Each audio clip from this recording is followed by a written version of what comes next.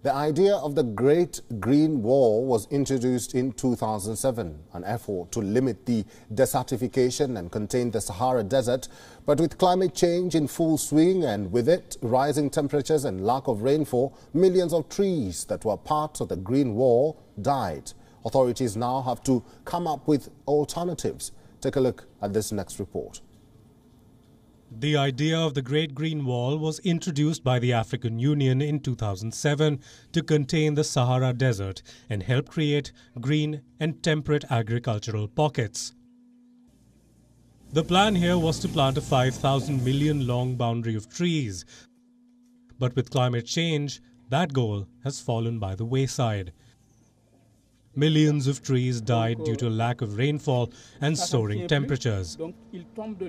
Organizers have now been forced to regroup and rethink their strategy. Their plan is now to focus on smaller clusters of trees instead of one long belt.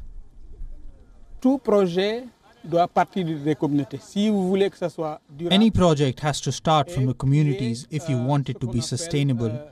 And that is what we call community ownership. These are the two elements that guarantee the sustainability of projects. These smaller pockets have in fact proved to be beneficial. In many cases, they have helped enrich soil and also served economically for the local farmers. Take the example of Fall here, who owns a citrus orchard. Fall grabbed the chance to plant one near a water source after a municipality meeting with village chiefs for discussing options for utilizing their land. Fall is not the only one. There are about 800 such success stories. This has even helped cut down the cost of having to buy basic food supplies. Here the water is the main source of occupation. On days when we have enough, we can water vegetable fields, which will provide us with income, and as a result, we will be able to support our husbands with the daily expenses. It has been over a decade since the Great Green Wall project was introduced. Since then, only about 4% of the target has been met. As per estimates, $43 billion would be needed to reach the 2030 target.